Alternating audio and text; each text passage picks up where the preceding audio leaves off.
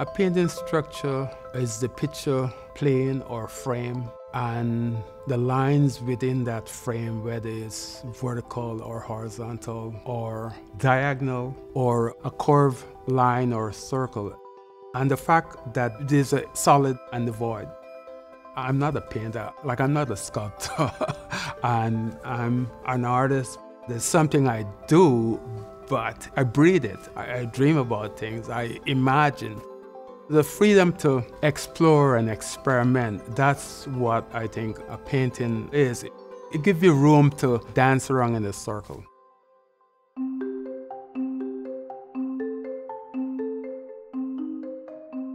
I was born in Guyana, South America, in 1949. As a kid, I was very curious about how things is made. I would dismantle anything around my home. My mom made a deal with me, like you could dismantle it, but you have to put it back together. My approach have always been formal as far as painting and drawing, but I grew up in an area that had a lot of wood builders, carpenters. My mom was a single mom. I watched her make patterns for dresses.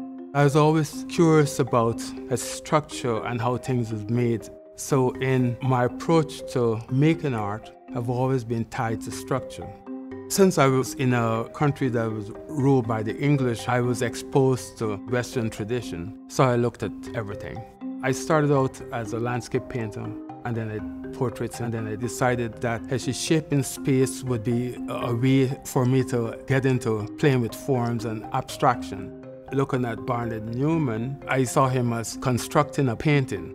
I decided that I should look at what he's done and apply it in my work. I moved to New York in 1977. I spent 2 years in PS1 as an artist in residence. Then I lived in Williamsburg. I'm good at building things. I made deals with as a landlord. I would build spaces for him. In return, I could live rent-free. So that's how I survived. In construction, you have something called a curtain wall, a thin structure that gets attached to the wall of a building. So with this piece, I made a frame, and instead of attaching it, I used a couple of blocks to block it out, so it's 1.5 inches away from the wall. It's a curtain that's floating on the wall with pocket doors. The thickness of a door is 1.5 inches. That's a standard thickness. With this piece, I made a slit, and instead of using 1.5 inches, like I have a 1/8 of an inch slit where this sheet just slide in. So it's just all scale, working with scale. And I choose this scale because I wanted this piece to have a relationship to the scale of a person standing in front of it. These drawings are based on the Timeri rock writings in Guyana. I'm using that as a guideline, but the forms is completely my own.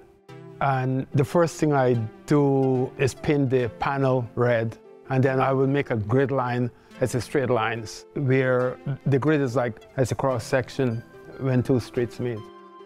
And then I go and make a freehand line drawing on the surface of that. Structure is more of a heady thing, and a drawing, it's more about feeling and emotion and allowing things to flow. It's a language, a form that just unfolding. Calling it a painting structure, it opened the room for a lot of freedom to explore and experiment, and led me back to a habit I had as a kid of taking things apart and putting it back together.